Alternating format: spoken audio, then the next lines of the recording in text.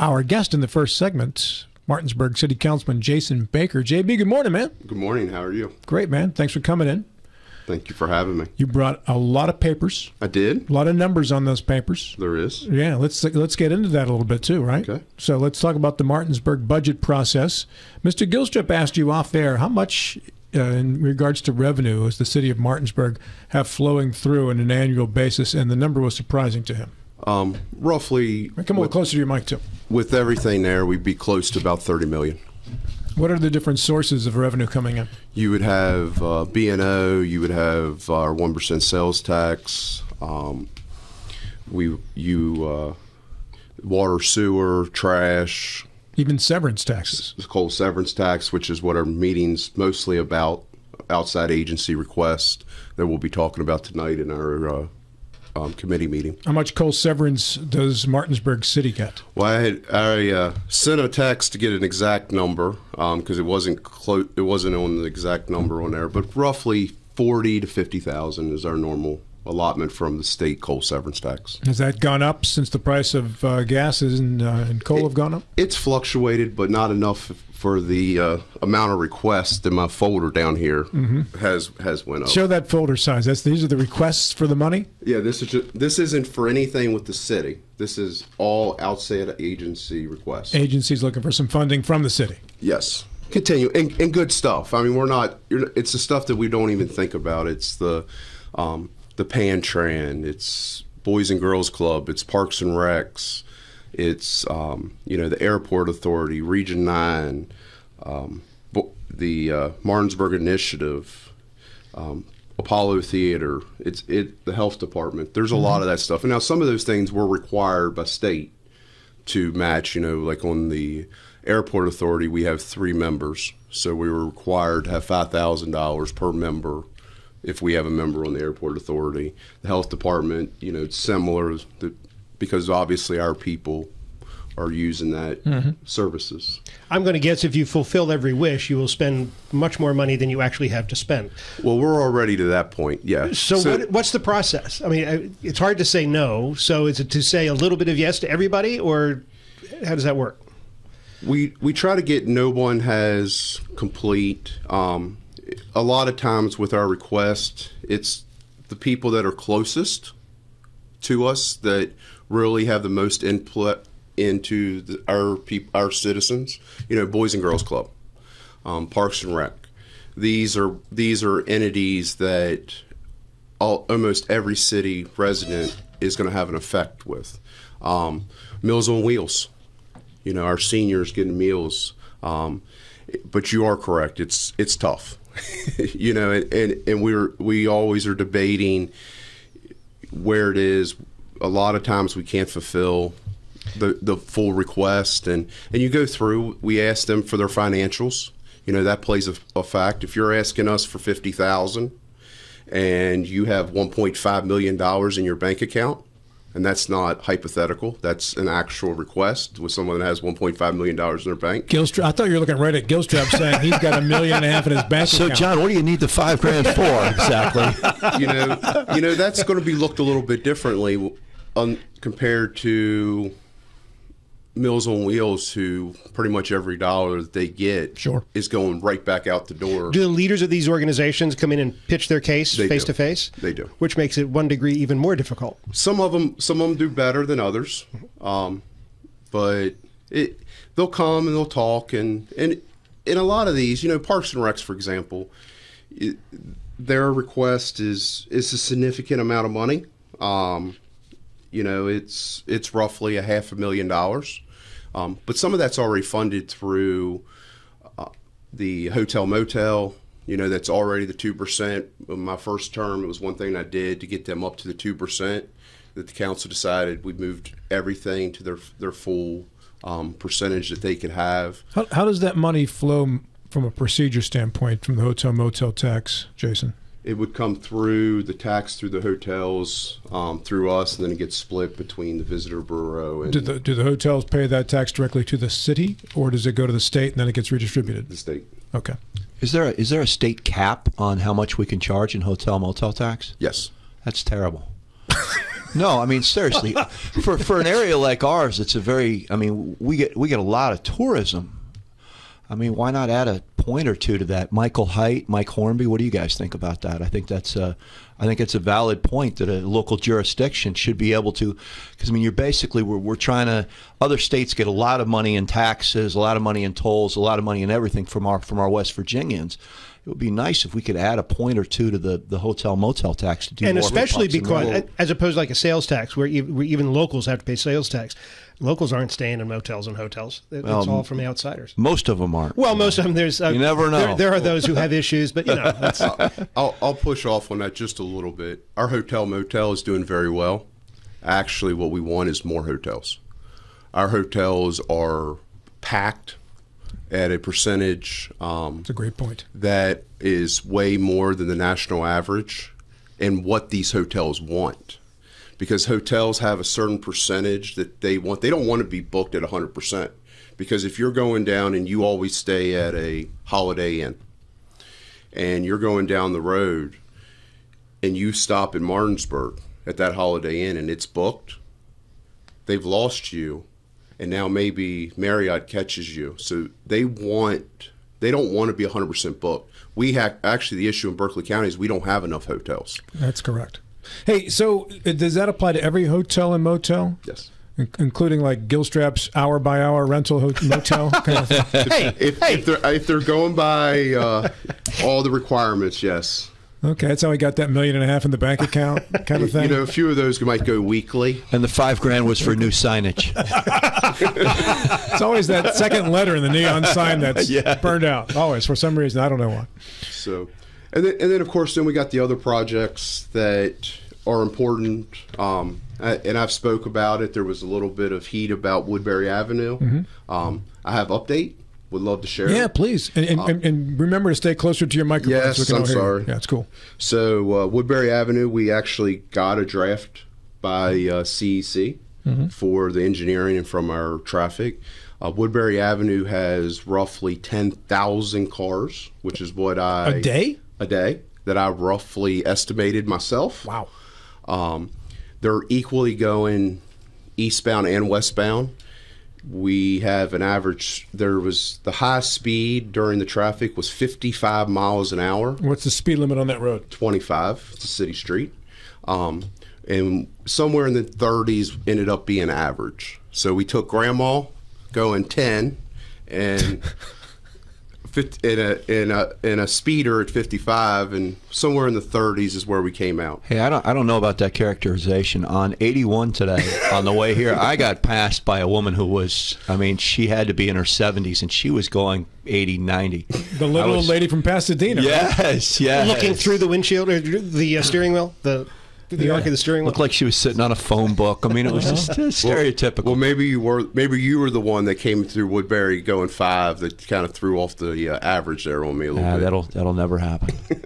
But I met with CEC. The city's met with them, and they're going back. They gave us a big pamphlet of different things that we could do as far as make it a one-way, really restricting the traffic. It was 20, 30 pages of what we could do. So they are coming back with a calming mechanism, which is what my recommendation and what hopefully the council will eventually approve is to put a bike lane on Woodbury Avenue, because one of the issues with Woodbury Avenue is that in most of the area it's too wide. It's almost 30 foot wide. So that's what a bicyclist in there. Well, what you do is you actually put a sidewalk in. Oh, okay. You put delimiters like you see on the interstate to separate the bike lane, and you start moving traffic over. The other thing that I recommended, and we'll see if it gets all the way through, is possible raised crosswalks at 2 different locations, one at High Street and one down probably near Oliver, which will allow people to go from the south of Woodbury Avenue and come north to get onto the bike lane. Do you know what the cost of this could be? It could be anywhere from $2 to $3 million. It's there. When we get into road construction, we could have stormwater, sidewalk. I do want a sidewalk put in there. There's a considerable amount of people that are walking. They stay off of Woodbury Avenue because of the 55 mile an hour, 10,000 cars a day, and it is becoming. Well, in the last week, we've had 2 nasty accidents, and I would never wish this, but one of the problems that came, and when I started bringing up Woodbury Avenue significantly about 2 years ago, the problem with Woodbury is there wasn't a lot of accidents on it. That we had all this traffic, but proportionately it didn't have the accidents, which a lot of people, that's why they kept on pushing me back about doing anything on Woodbury, because do we actually need this? I finally got it through, and we got it, engineering is working on it, and now all of us, we are having accidents. Well, it's difficult. Like when you're going to the rec center, you come up High Street and you go to make that right onto Woodbury, and you can sit there. You can sit there for a while, and there are cars going fast. And the biggest thing, and in our study, that was the thing that we noticed. Out of those 10,000 cars, roughly 9,000 of those cars are going through. So, as opposed to. They're cutting across town, basically. Yeah, they're not stopping like it's a city. the rec center. That's the thing that a lot of people don't realize, and I know that you do because we've talked about it. Woodbury Avenue is just a city street. Mm-hmm. It's no different than your little neighborhood street that if you live on Delaware Avenue or Alabama or wherever else, it's just a city street. It is not designed. It wasn't built. It's not maintained by the state for their traffic that is going through as a bypass. Basically, that's what Woodbury has became. Yep. And that's a shame because it's falling on the taxpayers of the city of Martinsburg. Let me ask you this, Jason. If this is well known that you're talking about a 55 mile an hour cruising speed is typical, this many cars. Well, that was the high speed. That was the high. Right. Okay. So let's say 40, which is still 15 miles an hour and over the city speed limit. Why not have a police car sit there and just write tickets all day long, every day, until people figure out if I speed on this road, I'm going to end up having to pay a couple $100. Well, and you solve a budgeting problem too in the same day. I think there's a couple things. So, me or you, if we're going through Martinsburg and we're just going from one point to another point, but we're really not going through, we're not going to use our GPS. Most people now use their GPS. Mm-hmm. So we have done that. I've requested it. The chief was more than accommodating, putting it out there. He wasn't getting the speeds that the report shows that are here. My theory is those 9,000 cars, even if they're going to where they know, they're hooking their phone up to their car, mm-hmm. and on their screen has the GPS automatically come up. Well, what GPS does is it also tells me where the cops are. Yes. Because there's a police officer. I believe that is why we can never catch the real speeders there, because if that many cars are coming through, only one person needs to see the cop. Mm-hmm. And once that person, they're going to slow the traffic. As soon as that cop leaves, we're right back to the same issue. Well, the solution there is just to park an empty car there. We did that. We did that for almost 6 months. And? It slowed the traffic, but it also didn't reduce the amount of traffic coming through a city street. See, we're fighting this from many different angles. What is the root problem on that street? Why is the sheer volume, if we can regulate the speed, why is the sheer volume of traffic an issue? Would you want 10,000 cars to go by your house every day? Well, no. Only if I could put a sign for my business back there, I'd be perfectly happy. And you can. I mean, and I would try to be smart about it, but I think that's the thing that people that don't live in that neighborhood that don't realize. It is a city street. Could you imagine Delaware Avenue or Alabama having 10,000 cars?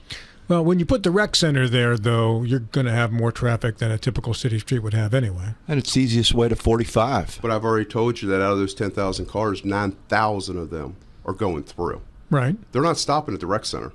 But they know where it is. I mean, maybe they discovered the shortcut because of the rec center. I mean, maybe there should be a lemonade stand, and then our Cole Severance would do better because we'd have some money. Lemonade Severance, yes, But I like that. Realistically, it's a bypass that the state has never helped, never funded, never made it correct.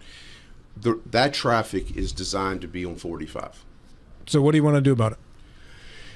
Calm it, which will slow the traffic, which will help with the GPS, knowing that that's a slower route than going up to the stoplight and going to the proper.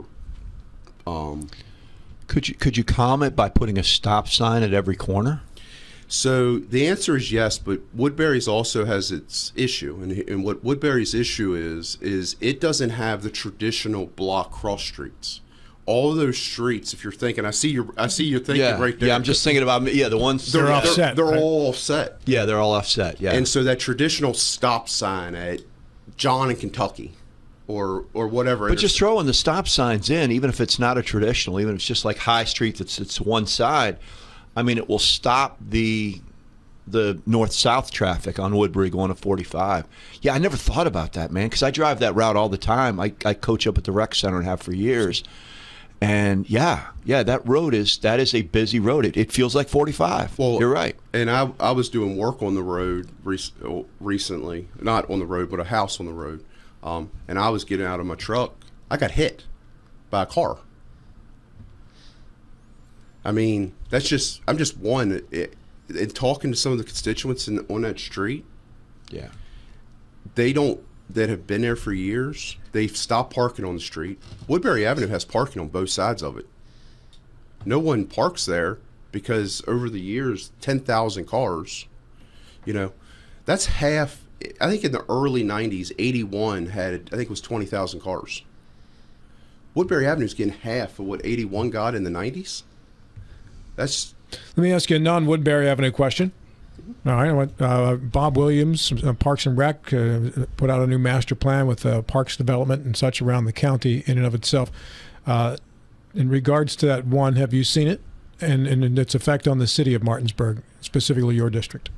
The biggest thing on ours is some redevelopment at the 2000 Rec Center. Mm-hmm. I've talked with their president a few times about some of the plans of the expansion of 2000 Rec Center.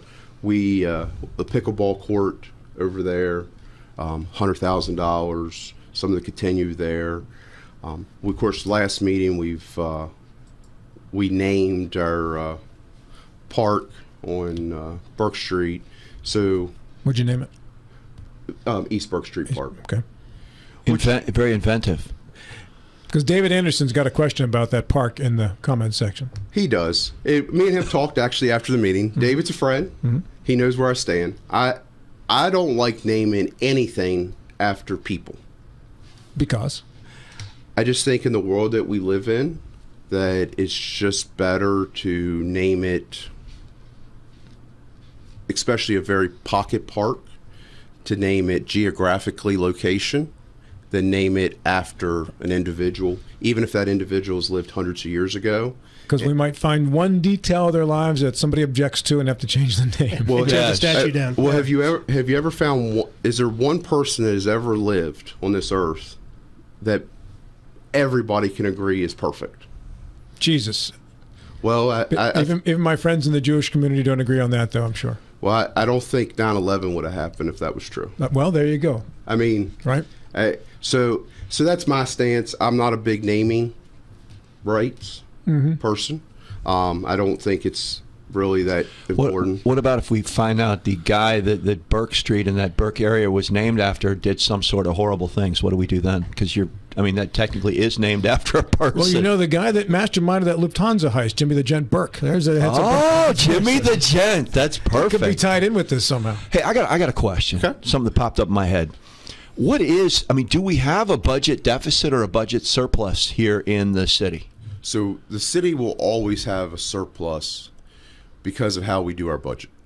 We push off until we have our revenue. So kind of like what you would do at your own house. We don't do it. We don't run in a deficit like the feds or any. So we always have a surplus, and then what we have is how we pay our unfunded balance when it comes up. And normally we try to split it up a little bit because the numbers started getting a little bit higher once we had our 1% sales tax, and so now we push that out a little bit more. So that's a much harder question than. So the answer is yes. The city has always had a surplus. How do you feel about the rolling back of the B&O tax with the sales tax in? What do you see that? What implications do you see on the city budget of that? Well, we already did that when we put the 1% sales tax in. We spotted some B&O reductions. I think everybody agrees with a B&O is not a great way of taxing. The problem is it's still the biggest source of revenue the cities have in general. And one of the best ways that the state gives you to generate what revenue? Yeah, and until everybody figures out a way to make us whole, like truly whole, the 1% isn't going to make us whole. You know, you can't just say we got 1% and then it's in there. Realistically, it's probably more like a 4% sales tax to make us whole. Yeah, you pull in what about, if I remember, somewhere around 9-10 million on the B&O and about 4 or 5 on the sales tax? Yeah. Is that sales tax number leveled off over the last couple of years, or does it continue to grow? It seems to continue to grow.